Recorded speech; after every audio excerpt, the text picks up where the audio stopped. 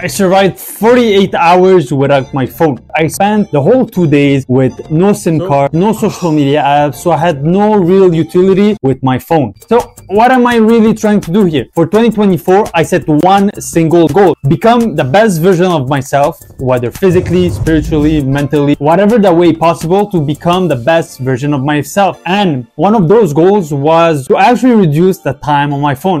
Yo, what's good? Perfect. So I'm gonna spend the whole 48 hours without my phone. So I'm gonna remove my SIM card and I'm gonna delete all my apps. No social media, no apps, no way of calling me. So I have no way of getting distracted. What I noticed is that I'm actually spending a lot of time on my phone without even realizing. So my first thing first when I started this challenge was to actually remove everything from my SIM card, from the social media apps, and see how much time I was spending on my phone, which was quite more than I actually expected. So no SIM card.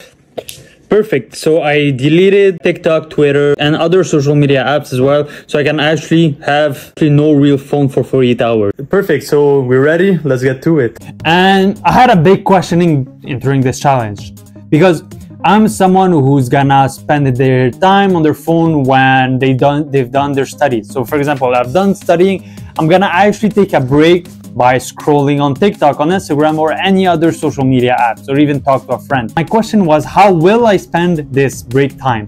Whether between studies, whether before going to bed? Cool. So it's been like 5 hours. I've been studying the whole time, and what I noticed is that I didn't need to do any tricks like the Pomodoro technique or so on, because I was just studying. I was not distracted by anything else. This is from what I'm noticing as well. I removed the SIM card today and I've been studying way more than what I usually do. But when I have my phone, I notice that I usually tend to go to Instagram, check other people's stories and so on. I get curious about their life where I usually don't care about, even though I don't think I go that often on Instagram, but I think I watch a lot of TikTok videos at night, especially before going to bed. So going to bed and tomorrow morning is gonna be interesting, because I am someone who actually scroll on their phone before going to bed and as soon as they wake up. For social media, I'm so used to being on social media, whether I talk most of my friends on Instagram, inside jokes with my friend through TikTok. So would I actually miss being on social media? If I'm studying and I have my phone, I have social media,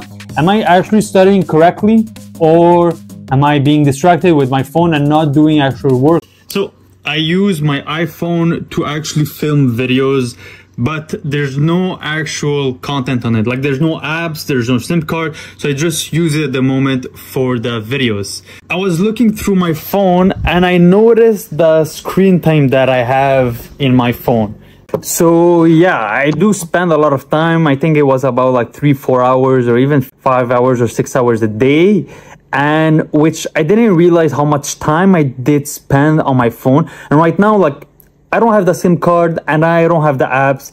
And to be honest, my sleep was amazing. Like I didn't sleep that well for a long time. And what I noticed is that I was actually more focused than what I was before. Because before I used to study, then the first hour goes well, but then I take a break. But after that first break, my flow state just goes to waste. So less screen time equals more me time. And that's what I'm noticing is that coming into this challenge, my idea was, so after like 24 hours, I'm gonna start missing social media and my phone.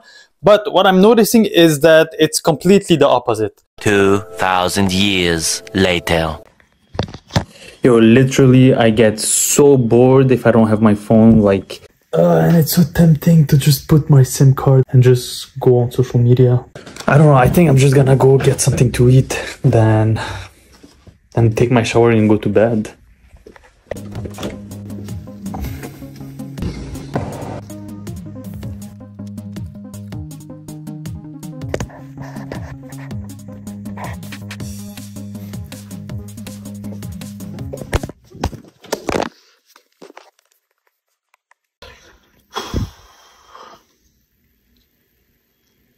This is usually my microphone and that I put to my phone usually.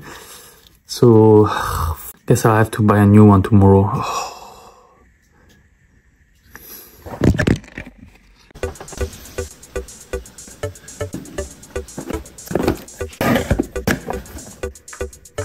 So I got a new microphone. So when I broke my micro, that was the moment I realized that not having my phone was much more than just not going on social media. And what I noticed is that actually our phone is making us more tied to something than we think, where we spend more time on our phone and less time in the real life.